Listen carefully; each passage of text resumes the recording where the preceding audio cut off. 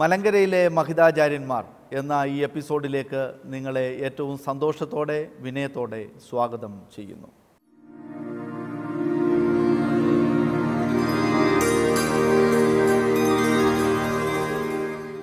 ഇന്ന് നമുക്ക് ഈ എപ്പിസോഡിൽ അതിഥിയായി എത്തിച്ചേർന്നിരിക്കുന്നത് മലങ്കര യാക്കോബായ സുറിയാനി സഭയുടെ മഞ്ഞനിക്കര ദേറായുടെ മെത്രാപ്പോലിത്തയായി ഈ കാലങ്ങളിൽ സേവനം ചെയ്യുന്ന അഭിവന്ദ്യ ഗീവർഗീസ് മോർ അത്തനേഷ്യസ് തിരുമേനിയാണ്.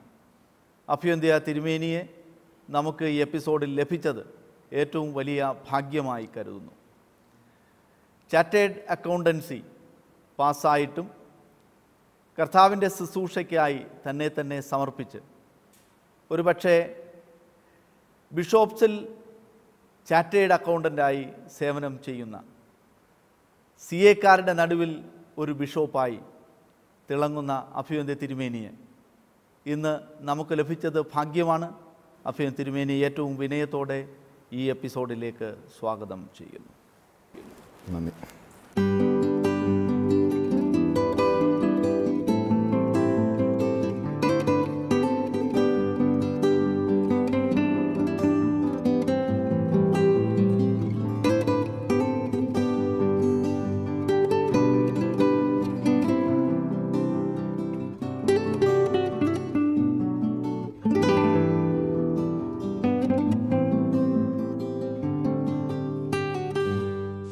CA-കാരിൽ തിരുമേനിയായി തീർന്നവൻ അല്ലെങ്കിൽ ബിഷപ്പുമാരുടെ CA-കാരൻ ചാർട്ടേഡ് അക്കൗണ്ടൻറ്റ് എന്ന വിളിപ്പേരിൽ അങ്ങയെ വിശേഷിപ്പിക്കേണ്ടിയിരിക്കുന്നു. ചാർട്ടേഡ് അക്കൗണ്ടൻസി പാസ്സായിട്ടും വൈദിക വൃത്തി തിരഞ്ഞെടുക്കുകയും പിന്നീട് മേൽപ്പെട്ട സ്ഥാനത്തേക്ക് ഉയർത്തപ്പെടുകയും ഒരുപക്ഷെ സുവിശേഷ ഗോളത്തിൽ തന്നെ ഒരു ചാർട്ടേഡ് അക്കൗണ്ടൻറ്റ് ബിഷപ്പ് എന്നത് സഭയ്ക്കും പ്രത്യേകിച്ച് ക്രിസ്തീയ ഗോളത്തിനും അഭിമാനമാണ്. ഇന്നത്തെ സാമ്പത്തിക രീതികളെ സംബന്ധിച്ചും പുതിയ വ്യാഖ്യാനം ഒരുപക്ഷെ സുറിയാനി യാക്കോബായ സഭയ്ക്ക് അങ്ങയുടെ മേൽനോട്ടം ലഭിക്കുന്നു എന്നത് ഓർത്ത് ദൈവത്തിന് സ്തോത്രം അർപ്പിക്കുന്നു. ഇന്നത്തെ സഭയുടെ സാമ്പത്തിക സ്ഥിതിയെ സംബന്ധിച്ചും ഇന്ത്യയുടെ സാമ്പത്തിക വ്യവസ്ഥയെ സംബന്ധിച്ചും അങ്ങയുടെ കാഴ്ചപ്പാടുകൾ ഒന്ന് വിവരിക്കാമോ? സഭയുടെ സാമ്പത്തിക കാഴ്ചപ്പാട് എന്ന് പറഞ്ഞു കഴിഞ്ഞാൽ നമ്മൾ വിശുദ്ധ ഗ്രന്ഥത്തിൽ നാം പരിശോധിക്കുമ്പോൾ ക്രൈസ്തവ സഭയുടെ ആരംഭകാലത്ത് വളരെ ചുരുക്കം അംഗങ്ങളെ ഉണ്ടായിരുന്നുള്ള ആ കാലഘട്ടത്തിൽ ഓരോരുത്തരും അവരവർക്കുള്ളത് വിറ്റ് കൊണ്ടുവന്ന് ശ്ലീഹന്മാരുടെ കാൽക്കൽ വയ്ക്കുകയും അവരെ ആവശ്യം അനുസരിച്ച് ഓരോരുത്തർക്കും വിഭജിച്ച് കൊടുക്കുന്ന ഒരു രീതിയാണ് ആദിമകാലത്ത് തിരുവെഴുത്തുകൾ വായിക്കുമ്പോൾ നാം മനസ്സിലാക്കുന്നത്. എന്നാൽ ഈ ശ്ലീഹന്മാരുടെ കാലത്ത് തന്നെ ആ ഒരു വ്യവസ്ഥയ്ക്ക് മാറ്റം വന്നതായിട്ട് നാം മനസ്സിലാക്കുന്നു. കാരണം സഭ യെരൂശലേമിൽ നിന്നും വിവിധ പട്ടണങ്ങളിലേക്കും രാജ്യങ്ങളിലേക്കും ആ കാലഘട്ടത്തിൽ തന്നെ വ്യാപിക്കുകയുണ്ടായി. അപ്പോൾ ഓരോ സ്ഥലത്തുമുള്ള ക്രിസ്ത്യാനികൾ അവരോരോ കാര്യങ്ങൾ നോക്കുന്ന ഒരു രീതിയാണ് പിന്നീട് നാം കാണുന്നത്. അതോടൊപ്പം തന്നെ സാമ്പത്തികമായി പിന്നോക്കം നിൽക്കുന്ന സ്ഥലങ്ങളിൽ വിശ്വാസികൾക്ക് ദൈവം അനുഗ്രഹിച്ച് ആ കാര്യത്തിൽ ഐശ്വര്യവും സൗകര്യവും നൽകിയിട്ടുള്ള മറ്റ് ക്രിസ്ത്യാനികൾ സഹായങ്ങൾ എത്തിക്കുന്നതായിട്ടും തിരുവെഴുത്തുകളിൽ നിന്ന് നാം മനസ്സിലാക്കുന്നു. സഭയ്ക്ക് എന്തെങ്കിലും പ്രത്യേകമായൊരു സാമ്പത്തിക കാഴ്ചപ്പാട് എന്ന് പറയുവാനായിട്ട് നമുക്ക് പ്രത്യേകമായിട്ടൊന്നുമില്ല. അടിസ്ഥാനപരമായിട്ട് ചില കാര്യങ്ങളുണ്ട്. ഒന്ന്, സഭയുടെ സമ്പത്ത് മിശിഹ തന്നെയാണ്, രക്ഷകനായ കർത്താവാണ്. ലോകത്തിൻ്റെ അധിപനും സർവ്വപ്രപഞ്ചത്തിനും അധിപനായിരിക്കുന്നവൻ്റെയാണ് എല്ലാം.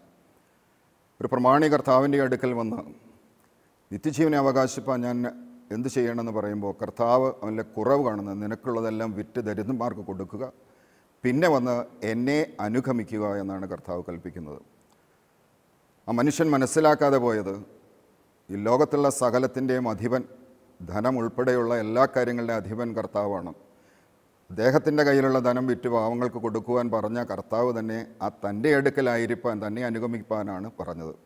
അപ്പോൾ സഭയെ സംബന്ധിച്ചിടത്തോളം സഭ കർത്താവിൽ കേന്ദ്രീകരിച്ച് വേണം ധനകാര്യങ്ങൾ കൈകാര്യം ചെയ്യുവാൻ. എന്നാൽ ആധുനിക കാലത്ത് സാമ്പത്തികമായ ഇടപാടുകളിൽ നിന്ന് സഭയ്ക്ക് ഒട്ടും ഒഴിഞ്ഞു നിൽക്കാൻ സാധിക്കുകയില്ല. ഓരോ രാജ്യങ്ങളിലും നിലവിലുള്ള നിയമങ്ങൾ പാലിച്ചുകൊണ്ടേ അത് ചെയ്യുവാൻ സാധിക്കുകയുള്ളൂ. ഒരു ഉത്തമ ക്രിസ്ത്യാനി എപ്പോഴും ഒരു ഉത്തമ പൗരനുമായിരിക്കണമെന്ന റോമാലേഖനത്തിലെ വിശുദ്ധ പൗലോസ് അപ്പോസ്തലൻ്റെ ആഹ്വാനവും നാം മനസ്സിൽ വെച്ചിരിക്കേണ്ടതാണ്. അതുപോലെ തന്നെ കർത്താവ് താൻ സ്വർഗീയ രാജപുത്രനായിരുന്നിട്ട് പോലും കരം കൊടുക്കുവാൻ ബാധ്യസ്ഥനല്ലെന്ന് വ്യക്തമാക്കിയിട്ടും പത്രോസ്ലീഹായോട് നീ പോയി ചൂണ്ടലിട്ട് ആദ്യം കിട്ടുന്ന മത്സ്യൻ്റെ വായ് പൊളിച്ച് അതിൽ കിട്ടുന്ന നാണയമെടുത്ത് എനിക്കും നിനക്കും വേണ്ടി കൊടുക്കുക എന്ന് പറയുന്നു. അപ്പോൾ സാമ്പത്തിക കാര്യങ്ങളിൽ ഈ ലോകത്തിൻ്റെ വ്യവസ്ഥയോട് ചേർന്ന് പോകുന്ന ഒരു നയമാണ് കർത്താവിൽ നിന്ന് നാം കാണുന്നത്. അപ്പോൾ സഭ ഈ ലോകത്തിലായിരിക്കുമ്പോൾ, ആ ശ്ലൈഹിക കാലത്തിൽ നിന്നും വ്യത്യസ്തമായൊരു സാഹചര്യത്തിലായിരിക്കുമ്പോൾ ഈ രാജ്യത്തെ നിയമങ്ങൾ പാലിച്ചുകൊണ്ട് സാമ്പത്തികമായ ചില അച്ചടക്കങ്ങൾ പാലിച്ച് അത് നന്മയ്ക്കായി ധനം വിനിയോഗിക്കുന്ന ഒരു അവസ്ഥയുണ്ടാകണം. നമുക്കാവശ്യമുള്ളത് ദൈവം നമുക്ക് സമയാസമയങ്ങളിൽ നല്ല കാര്യങ്ങൾക്കായി ദൈവം നൽകിക്കൊള്ളും. ആ ഉത്തമ വിശ്വാസവും കൂടി ചേർന്നിട്ടുള്ള ഒരു സാമ്പത്തിക നയമാണ് സഭയുടേത്. രാജ്യത്തെ സാമ്പത്തിക കാര്യങ്ങളെന്ന് പറഞ്ഞാൽ വ്യക്തിപരമായിട്ട് എൻ്റെ ഒരു അഭിപ്രായം അത് അല്പം രാഷ്ട്രീയ കാര്യങ്ങളോടുകൂടി ചേർന്ന് വരുന്നൊരു വിഷയമാണ്. മതപരമായ സ്ഥാനങ്ങളിൽ ഇരിക്കുന്നവർ കഴിവതും അങ്ങനെ രാഷ്ട്രീയ കാര്യങ്ങളിൽ അത്യന്താപേക്ഷിതമല്ലാതെ ഇടപെടുന്നതും അഭിപ്രായം പറയുന്നതും അതത്ര ഇല്ല എന്നാണ് എൻ്റെ വ്യക്തിപരമായ അഭിപ്രായം.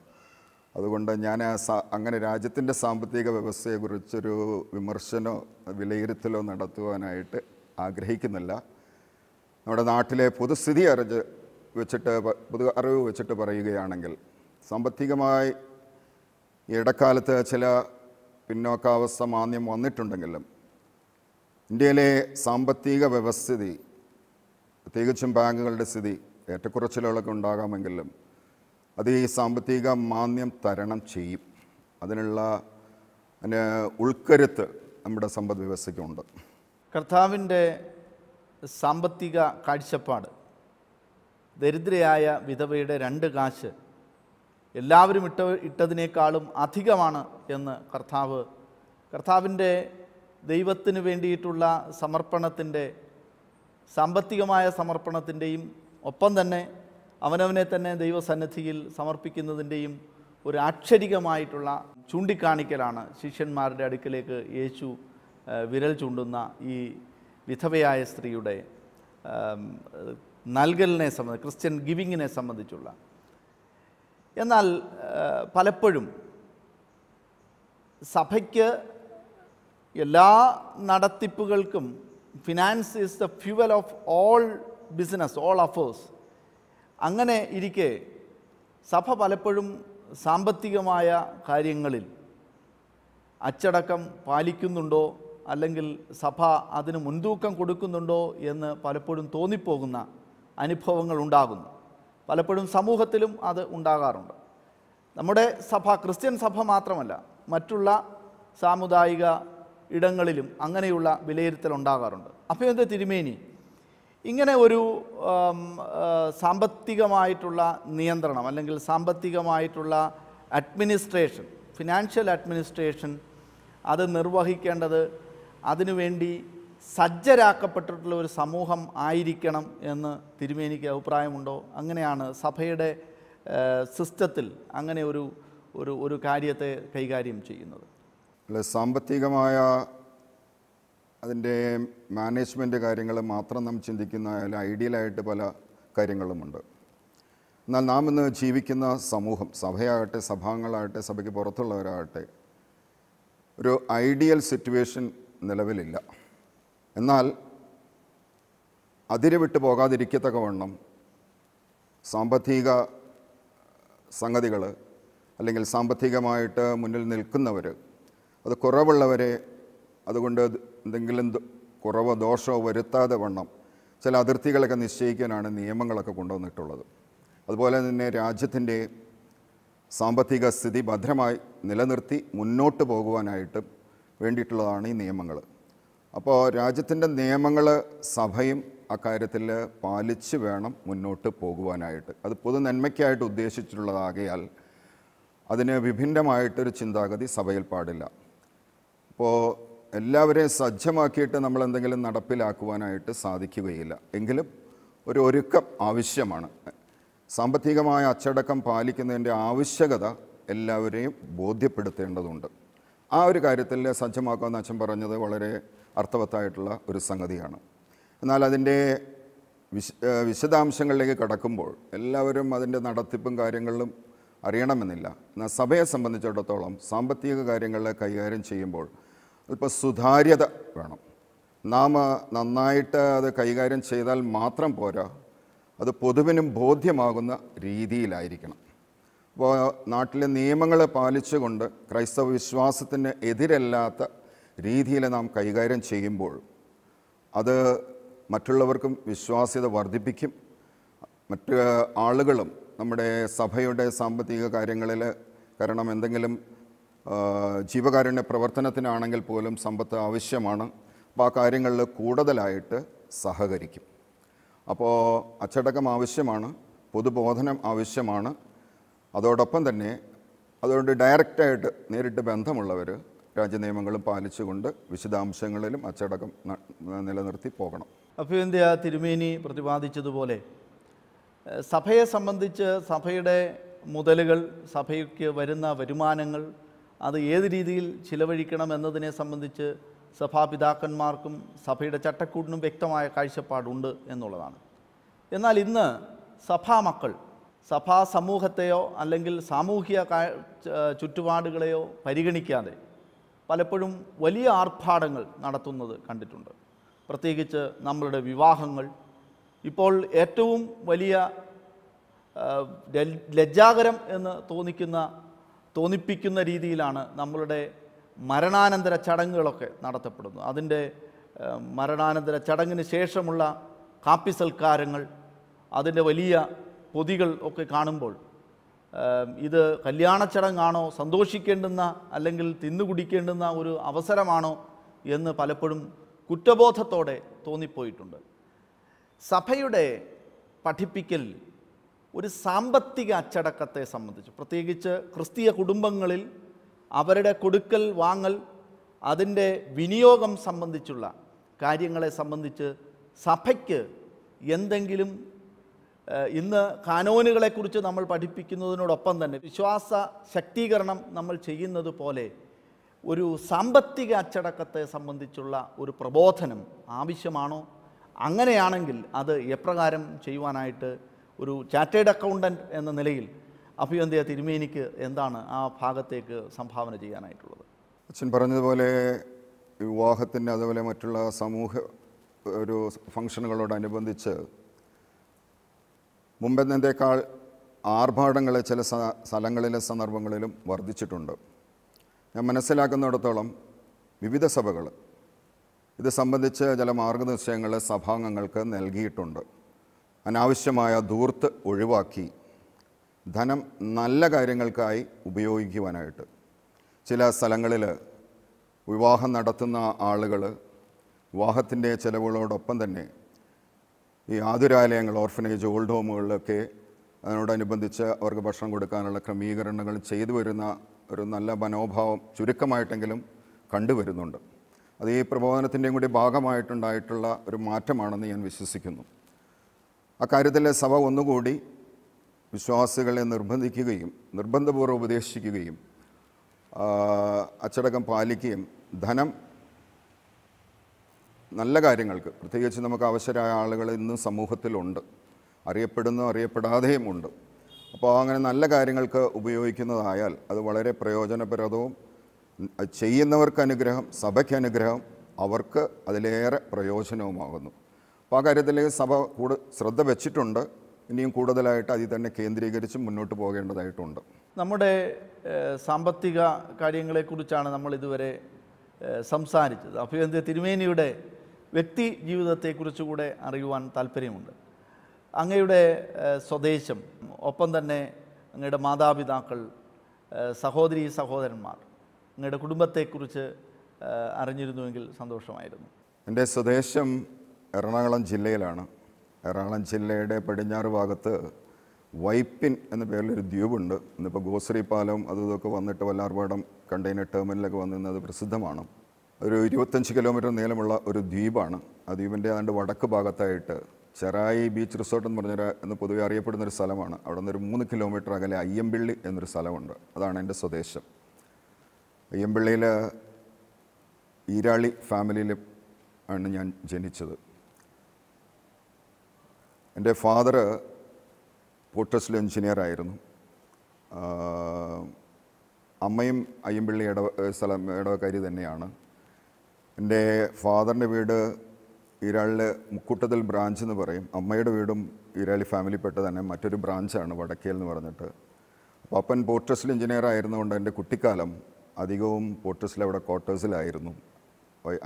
വെല്ലിംഗ്ടൺ ഐലൻഡിലായിരുന്നു. അപ്പോൾ എൻ്റെ പഠനം ആദ്യകാലത്ത് 1 മുതൽ 4 വരെയുള്ള ക്ലാസ്സുകളിൽ അതിനുമുള്ള UKG ഒക്കെ Kochi തോപ്പുംപടിയിൽ Catholic sisters നടത്തിക്കൊണ്ടിരുന്ന rosary school എന്ന് പറഞ്ഞൊരു സ്കൂളിലായിരുന്നു. 4ാം ക്ലാസ് കഴിഞ്ഞതിന് ശേഷം കളമശ്ശേരിയിൽ ഇന്നുമുണ്ട് cent Joseph English medium high school, Catholic sisters നടത്തുന്നതാണ്.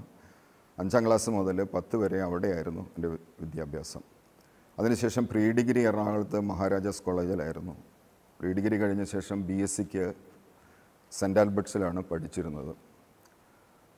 സെൻറ്റ് ആൽബർട്ട്സിൽ BSc കഴിഞ്ഞതിന് ശേഷമാണ് ചാർട്ടേഡ് അക്കൗണ്ടൻസിക്ക് പഠനം ആരംഭിച്ചത്. 86 ചാർട്ടേഡ് അക്കൗണ്ടൻസി ഇൻസ്റ്റിറ്റ്യൂഷനിലെ മെമ്പറായിട്ട് എൻറോൾ ചെയ്തു. കുറച്ച് നാൾ എറണാകുളത്ത് പ്രാക്ടീസ് ചെയ്യുന്നുണ്ടായിരുന്നു, സ്വന്തമായിട്ട് ഓഫീസ്.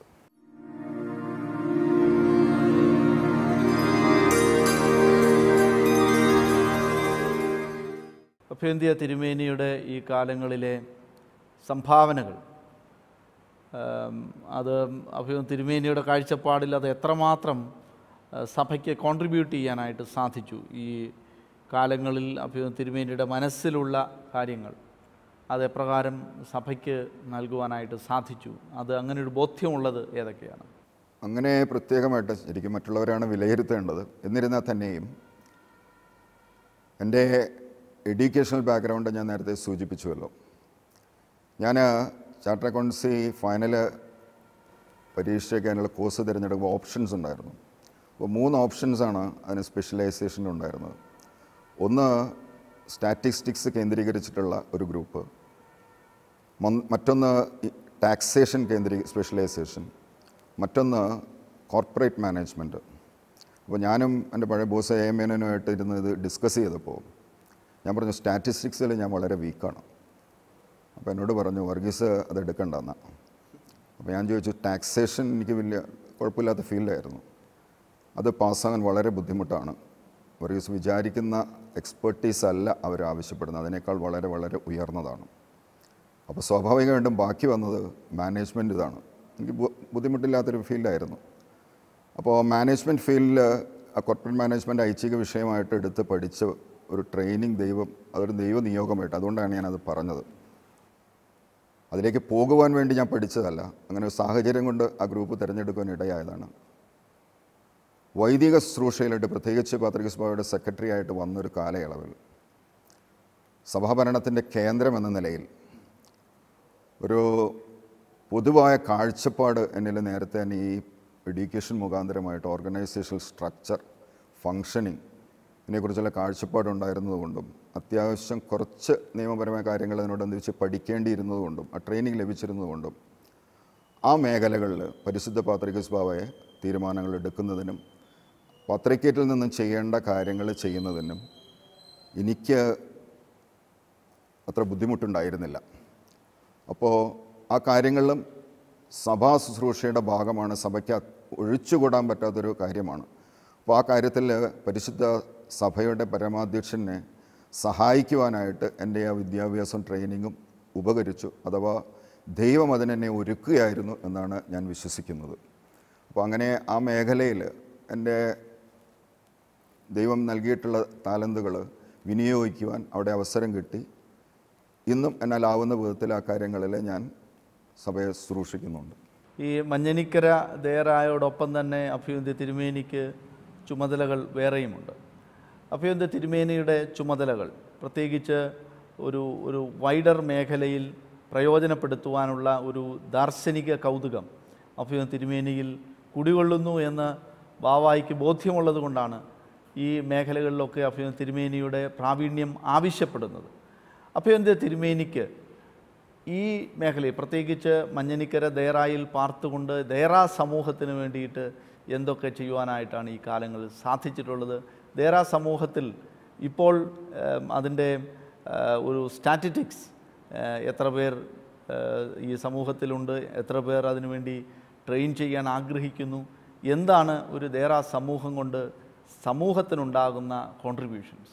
ശ്ലൈഹിക കാലത്തിന് ശേഷം ദേറ പ്രസ്ഥാന സഭയിലെ വളർന്നു വന്നത് പ്രത്യേകമായിട്ട് ഏകാഗ്രതയോടുകൂടി പ്രാർത്ഥിക്കുന്നതിന് താല്പര്യപ്പെട്ടുള്ള ആളുകൾ വിജനപ്രദേശത്ത് ഗുഹകളിലും മറ്റ് പിന്നീടാണ് കെട്ടിടങ്ങളിലേക്കൊക്കെ വന്നത്.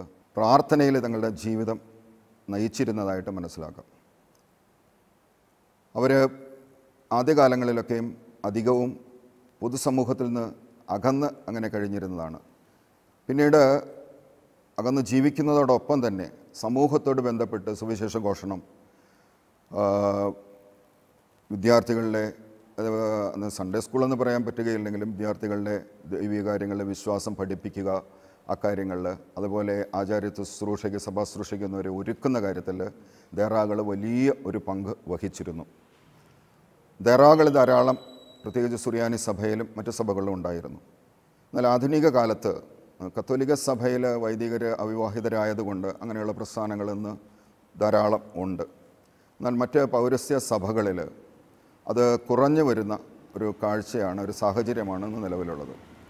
ഈ മലങ്കരയെ സംബന്ധിച്ചിടത്തോളം ആദ്യകാലത്ത് വളരെയധികം റമ്പാച്ചന്മാരുണ്ടായിരുന്നു. എന്നാൽ പിന്നീട് അതിൽ റമ്പാച്ചന്മാരുടെ അഥവാ ദേറാക്കാരുടെ അംഗസംഖ്യ വളരെ പരിമിതമാവുകയുണ്ടായി. ഈ ദേറായെ സംബന്ധിച്ചിടത്തോളം ആണെങ്കിൽ ഇത് സ്ഥാപിതമായ ഒരു കാലത്ത് അന്ത്യോക്യ പ്രതിനിധിയായിട്ട് മോർ യൂലിയോസ് ഏലിയസ് ബാവ ഇവിടെ ഉണ്ടായിരുന്നു. കാലം ചെയ്ത പരിശുദ്ധ യാക്കോ തൃതീയം പാത്രികീസ് ബാവ എന്ന റമ്പാച്ചനായിട്ട് ഇവിടെ ഉണ്ടായിരുന്നു. യാക്കോബായ സഭയുടെ 58 മുമ്പ് സെമിനാരി നടന്നിരുന്നത് ഇവിടെയാണ്.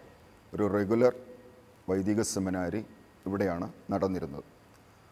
പിന്നീട് 58 സഭയിലെ കലഹങ്ങൾക്കൊരു തൽക്കാല ശമനമുണ്ടായി. അതിനുശേഷം വീണ്ടും കോട്ടയത്താണ് സെമിനാരി വിദ്യാഭ്യാസമൊക്കെ നടന്നിരുന്നത്. അപ്പോൾ ആ കാലയളവിൽ വൈദിക വിദ്യാർത്ഥികൾക്ക് പ്രാർത്ഥനയിൽ അധിഷ്ഠിതമായ ഒരു ജീവിതം നയിക്കുവാനുള്ള ഒരു പരിശീലനം വൈദിക ട്രെയിനിങ്ങിനോടൊപ്പം ഇവിടെ ലഭിച്ചിരുന്നു. പിന്നീട് സഭയിൽ 75 പിളർപ്പ് വീണ്ടും ഉണ്ടായി. അതിനുശേഷം വെട്ടിക്കൽ മുളന്തുരുത്തിയിൽ ഇന്ന് യാക്കോബായ സഭയ്ക്ക് എത്രയും അഭിമാനിക്കാവുന്ന രീതിയിലുള്ള സറാമ്പ യൂണിവേഴ്സിറ്റിയോട് അഫിലിയേറ്റ് ചെയ്യപ്പെട്ടുള്ള ഒരു ഫുൾ ഫ്ലെജ് സെമിനാരി ഇന്ന് നിലവിലുണ്ട്. അതുകൊണ്ട് സെമിനാരി ഇവിടെ ഇപ്പോൾ ഫങ്ഷൻ ചെയ്യുന്നില്ല. ഇവിടെ പ്രധാനമായിട്ടും പ്രാർത്ഥനാ കാര്യങ്ങളിൽ കൃത്യമായിട്ട് പഴയ രീതിയിൽ തന്നെ നടന്നു വരുന്നു. മറ്റ് ഭദ്രാസനങ്ങളിൽ വൈദിക വിദ്യാഭ്യാസത്തിന് ഒരുങ്ങുന്ന വിദ്യാർത്ഥികൾക്ക് അവരുടെ സെമിനാരി പഠനത്തിന് മുമ്പായിട്ട് ഒരു ദേറാ ജീവിതം അല്ലെങ്കിൽ പ്രാർത്ഥന കേന്ദ്രീകരിച്ചുള്ള ജീവിതത്തിന് ഒരു എക്സ്പീരിയൻസ് ലഭിക്കുന്നതിനായിട്ട് ചില മെത്രാപ്പൊലീത്തന്മാർ ചിലരെയൊക്കെ അവർ സെക്കുലർ എഡ്യൂക്കേഷൻ കഴിഞ്ഞ ശേഷം ഇവിടെ അയക്കാറുണ്ട്. അങ്ങനെയുള്ളവർ ചിലപ്പോൾ ഇവിടെ ഉണ്ടാകാറുണ്ട്. അതിന് നമ്മൾ ആയിട്ട് സൗകര്യം ചെയ്ത് കൊടുക്കാറുണ്ട്. ഇവിടെ സ്ഥിരമായിട്ടുള്ളത് 2 റമ്പാച്ചന്മാരുണ്ട്. ഒരു റമ്പാച്ചൻ ഇപ്പോൾ ഇവിടെ സ്ഥലത്തില്ല, ഒരു ചെറുപ്പക്കാരൻ റമ്പാച്ചൻ, പ്രായമുള്ള റമ്പാച്ചനുമുണ്ട്. അതോടൊപ്പം തന്നെ അവിവാഹിതനായ ഫാദർ ജോൺസ് എബ്രഹാം അച്ഛനും ഇവിടെയുണ്ട്. അച്ഛനാണ് ദേറയുടെ മാനേജറായിട്ട് ഫങ്ഷൻ ചെയ്യുന്നത്. ഈ ദേറ നടത്തിക്കൊണ്ടുപോകുന്നത് എൻ്റെ പ്രധാന ചുമതല എനിക്കാണ്. അതോടൊപ്പം തന്നെ എന്നെ സഹായിക്കുവാനായിട്ട് ഒരു അഡ്മിനിസ്ട്രേറ്റീവ് കമ്മിറ്റി ഉണ്ട്. ബഹുമാനപ്പെട്ട ജേക്കബ് തോമസ് മാടപ്പാട്ട് അച്ഛൻ ആ കമ്മിറ്റിയിലെ അംഗമാണ്. ആ കമ്മിറ്റിയോട് ചേർന്നാണ് പ്രധാന കാര്യങ്ങൾ നടത്തിക്കൊണ്ടത്. അപ്പോൾ നമ്മൾ ഇപ്പോൾ പ്രധാനമായിട്ടും ഇന്ന് പരിശുദ്ധ ഏലിയാസ് തൃതീയം ബാവായുടെ ഖബർ ഇവിടെ ചെയ്യുന്നതുകൊണ്ടും പണ്ടത്തേക്കാൾ ഏറെയായി യാത്രാ സൗകര്യങ്ങൾ വർദ്ധിച്ചിട്ടുള്ളത് കൊണ്ടും ഇന്ന് ഒരു ദേറായിട്ട് നിലനിൽക്കുമ്പോൾ തന്നെ ഒരു വൈദിക പഠന കേന്ദ്രം എന്നതിനേക്കാൾ ഉപരിയായി ഒരു തീർത്ഥാടന കേന്ദ്രമായിട്ട് ഇത് രൂപാന്തരപ്പെട്ടുകൊണ്ടിരിക്കുകയാണ്. ബാവായുടെ പെരുന്നാൾ, പ്രധാന പെരുന്നാൾ ഫെബ്രുവരിയിലാണെന്നാണ് ഏറ്റവും ലക്ഷക്കണക്കിന് തീർത്ഥാടകർ വരുന്നതെങ്കിലും മാസം തോറും ബാവയുടെ പെരുന്നാൾ നടത്തുന്ന സന്ദർഭത്തിലും ഒത്തിരി വിശ്വാസികൾ വരുന്നുണ്ട്. ശനി ഞായർ ആളുകളുണ്ട്. അപ്പോൾ ആരാധനയെ കേന്ദ്രീകരിച്ച് പ്രാർത്ഥനയിൽ അധിഷ്ഠിതമായ ഒരു അന്തരീക്ഷം അതിന് പരിശീലനം നൽകുന്ന ഒരു സ്ഥലമായിട്ടാണ് ദേറ. അതോടൊപ്പം തന്നെ പ്രാർത്ഥനയ്ക്ക് ആഗ്രഹിച്ച് ദൈവിക കാര്യങ്ങളിൽ ധ്യാനിക്കുവാനുള്ള ആഗ്രഹവും ആളുകളുടെ വിശ്വാസികളുടെ മനസ്സിലാക്കി നമ്മൾ ഞാനിവിടെ ചുമതലയേറ്റതിന് ശേഷം മറ്റ് പ്രായമുള്ള റമ്പാച്ചൻ ഇവിടെ ഉണ്ടെന്ന് ഞാൻ പറഞ്ഞു. മറ്റേ ചെറുപ്പക്കാരൻ റമ്പാച്ചൻ ബർഷീമോൻ റമ്പാച്ചനാണ്. അദ്ദേഹത്തിൻ്റെ നേതൃത്വത്തിൽ നമ്മളൊരു 3 കൊല്ലം മുമ്പ് എല്ലാ ഞായറാഴ്ചയും വൈകിട്ട് 6 തൊട്ട് 8 വരെ ഇവിടെ ഒരു ധ്യാനം തുടങ്ങിയിട്ടുണ്ട്. ഒത്തിരി ആളുകൾ അതിൽ വന്ന് സംബന്ധിച്ച് അനുഗ്രഹീതരായി പോകുന്നുണ്ട്. അപ്പോൾ വിവിധ ദൈവം അനുഗ്രഹം നൽകി വരങ്ങൾ നൽകിയിട്ടുള്ള വൈദികർ ഇവിടെ വന്ന് പ്രഭാഷണങ്ങൾ നടത്തുന്നുണ്ട്, ധ്യാനം നടത്തുന്നുണ്ട്. അപ്പോൾ ആളുകൾക്ക് ആ സ്പിരിച്വൽ സൈഡിൽ ഒരു ആശ്വാസം പകരുന്ന, മാർഗദർശനം നൽകുന്ന ഒരു കേന്ദ്രവും കൂടിയായിട്ട് ഇന്ന് ഇത് പരിലസിക്കുന്നു. അതോടൊപ്പം തന്നെ എല്ലാ വെള്ളിയാഴ്ചയും ചെറിയ തോതിൽ ധ്യാനം നടത്താറുണ്ട്. എന്നാൽ മാസത്തിലെ അവസാനത്തെ വെള്ളിയാഴ്ച കൂടുതൽ ആളുകൾ അതിൽ സംബന്ധിക്കുകയും രാവിലെ തൊട്ട് ഉച്ചവരെയും നമ്മൾ ധ്യാനം നടത്തുന്നുണ്ട്. അപ്പോൾ ആളുകൾ അങ്ങനെ സ്പിരിച്വൽ ആവശ്യങ്ങൾ നിർവഹിക്കുന്നുണ്ട്. അത് ദൈവിക കാര്യങ്ങളിൽ കൂടുതൽ ശ്രദ്ധാലുക്കളാകുവാനും അതോടൊപ്പം തന്നെ വിശ്വാസ കാര്യങ്ങളിൽ സഭാംഗങ്ങളെ ഉദ്ബോധരാക്കുവാനും ആ ഒരു ശുശ്രൂഷയും നമ്മൾ ഇവിടെ നിവർത്തിച്ചു വരുന്നുണ്ട്. അഭിവന്ദ്യ തിരുമേനിയുടെ ആശയങ്ങളും മനസ്സും തുറന്ന വേദിയാണ് ഈ എപ്പിസോഡ്. അഭിവന്ദ്യ തിരുമേനിയുടെ ജീവിത നൈപുണ്യവും ഒപ്പം അങ്ങയുടെ സാക്ഷ്യവുമൊക്കെ അങ്ങ് ആർജിച്ച കഴിവുകൾ സഭയ്ക്കായി സമർപ്പിച്ചതും ദൈവസന്നിധിയിൽ നന്ദിയോടുകൂടെ ഓർക്കുന്നു. പ്രേക്ഷക വൃന്ദത്തിൻ്റെ പ്രാർത്ഥന എപ്പോഴും അങ്ങയ്ക്ക് ഒപ്പമുണ്ട്. അങ്ങയുടെ ശുശ്രൂഷകൾക്ക് എല്ലാ ഭാവുകങ്ങളും വേർഡ് ടു വേൾഡ് ചാനലിനു വേണ്ടി അർപ്പിച്ചുകൊണ്ട് ഈ എപ്പിസോഡിൽ അങ്ങയുടെ സമയം അനുവദിച്ചതിന് 1000 നന്ദി രേഖപ്പെടുത്തുന്നു. ബഹുമാനപ്പെട്ട അച്ഛൻ്റെ ആശംസകൾക്കും പ്രാർത്ഥനകൾക്കും വളരെ നന്ദി. ഇങ്ങനൊരു അവസരം നൽകിയതിനും ഉള്ള നന്ദി അറിയിക്കുന്നു.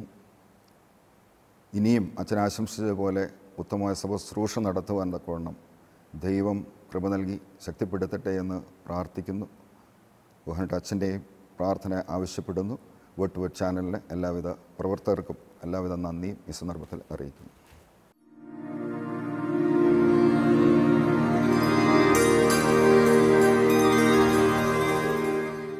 ഇന്ന് നമ്മോടൊപ്പം ഈ എപ്പിസോഡ് പങ്കിട്ടത് മഞ്ഞനിക്കര ദേറായുടെ മെത്രാപ്പോലിത്തയായി ശുശ്രൂഷ നിർവഹിക്കുന്ന യാക്കോബായ സുറിയാനി സഭയുടെ മെത്രാപ്പോലിത്ത അഭിവന്ദ്യ ഗീവർഗീസ് മോർ അത്തനേഷ്യസ് തിരുമേനിയാണ്. അഭിവന്ദ്യ തിരുമേനിയുടെ പ്രവർത്തനങ്ങൾക്ക് എല്ലാ ഭാവുകങ്ങളും പ്രാർത്ഥന നിറഞ്ഞ ആശംസകളും പ്രേക്ഷകരോട് ആവശ്യപ്പെടുന്നു. വേർഡ് ടു വേൾഡ് ചാനലിൻ്റെ പേരിൽ പ്രാർത്ഥനകൾ അർപ്പിക്കുന്നു. പുതിയ എപ്പിസോഡിൽ നാം ഒരുമിച്ച് വീണ്ടും പുതിയ ഒരു ഇടയശ്രേഷ്ഠനുമായി കണ്ടുമുട്ടാം. അതിന് ദൈവം തമ്പുരാൻ നമ്മെ സഹായിക്കട്ടെ.